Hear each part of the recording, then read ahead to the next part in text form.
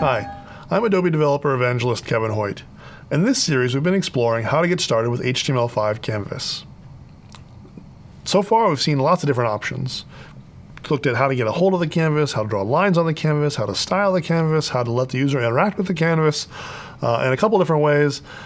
Next up is going to be drawing images to the canvas. And the obvious use here is that you don't want to be issuing drawing commands for something with very fine detail. You want to be able to leverage an image, whether it be loaded from the server or whether it be already on the page. You want to be able to load those images and use them as assets in your interactive content.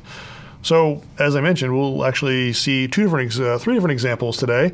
The first one will be to actually use an image that's already on the page. The next one will actually be able to load a server image or from another resource. And then the third one will be actually to use a canvas as our image inside of the canvas itself.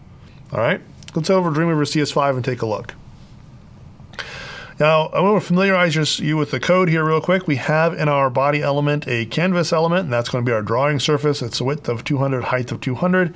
And then you'll also notice that we have here an image element, and the image element is, in this case, the HTML5 logo in the context of the page. And over here in Dreamweaver CS5, with our live view enabled, we can actually see that image, what that image looks like. And you'll notice it is actually pushed off a few pixels, and that's because the canvas is there.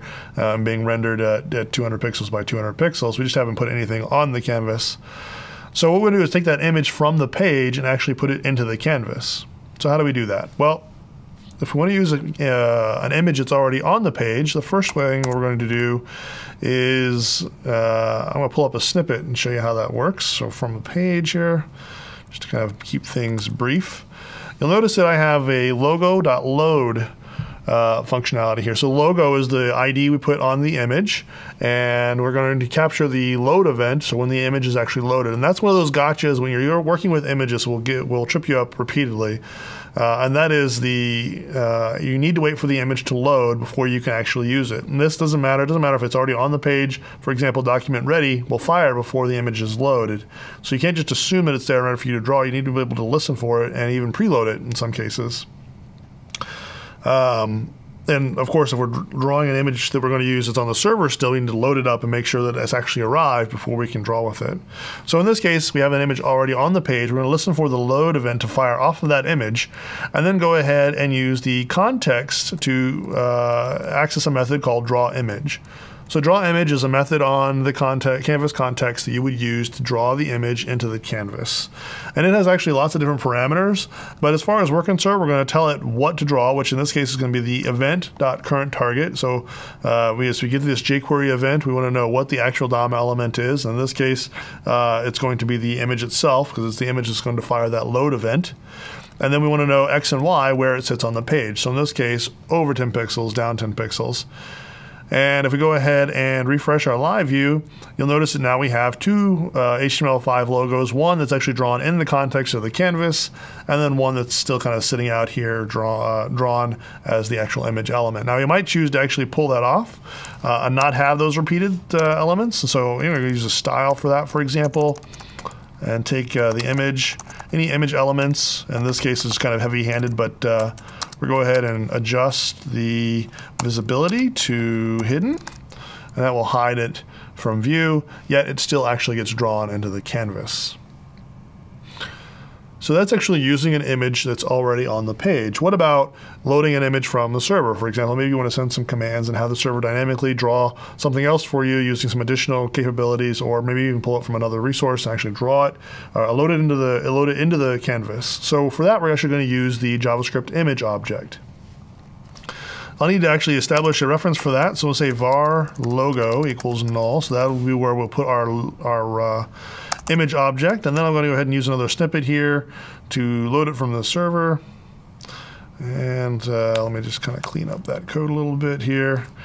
So now we have logo equals new image. That's the image, the JavaScript image object. That's been around for a while.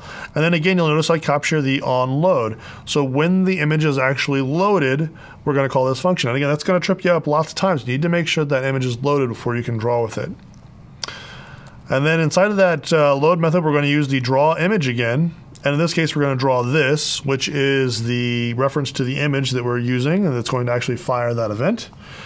And then we're going to put it off 20 pixels by 20 pixels just so it doesn't appear in the same place as the drawing we just did. We're going to kind of offset it a little bit.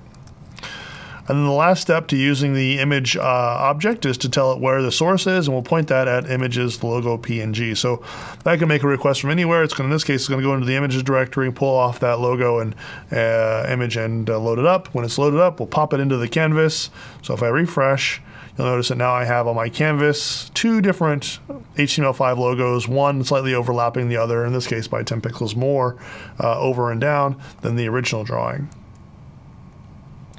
Now the last one is actually to use another canvas you might have on the page as the source for the image that you're going to actually be putting in this other canvas that you have on the page. Now this is really good, for example, if you want to do kind of off-screen drawing, do stuff in the background and draw it on the background and then not let the user see any of that and pop it over into our canvas that we're going to be drawing. For this, I have a more comprehensive example already built out. I'm going to go ahead and show you what that looks like. It's much of the same code, so to kind of put you in the same place we were earlier, I have here the logo that's loaded from the page. And then I have here the logo that we're going to load from an external resource, or in this case, just an image on the server.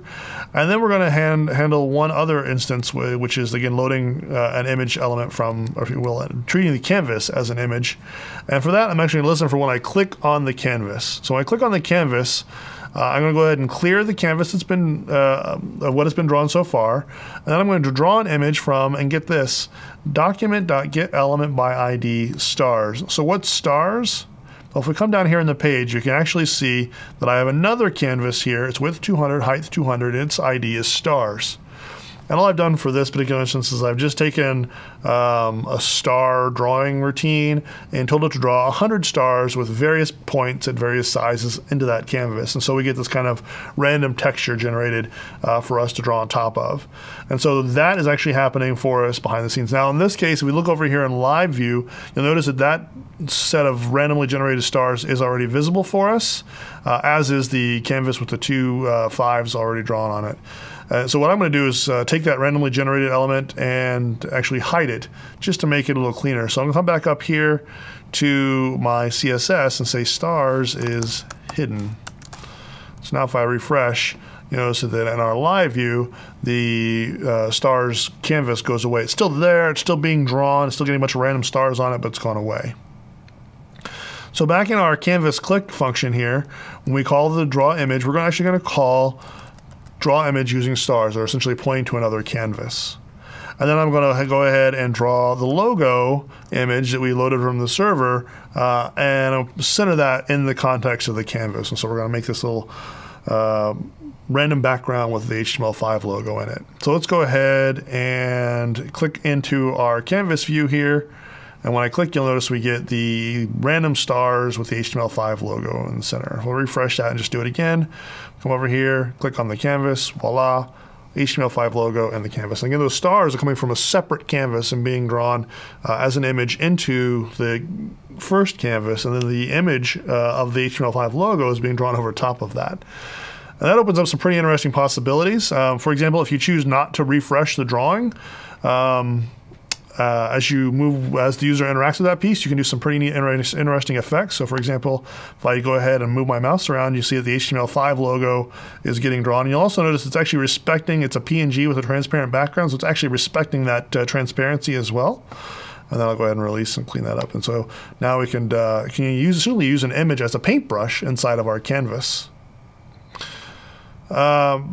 Draw image has lots of other properties you can do. For example, you can tell it to draw an image from a certain point shifted over and a certain point off from that. You can also tell it to, when it draws it, fit the drawing that you're going to be putting into a certain space. So you can use that to scale images up and down. You have lots of different options there with draw image. And in fact, when it comes to working with Canvas, you can actually get the access to the raw RGB pixel values of the canvas and start working with those directly. So some really interesting possibilities opens up there. But I'll leave that to you to explore, and we'll cover it maybe in a later session. Until then, I'm Kevin Hoyt.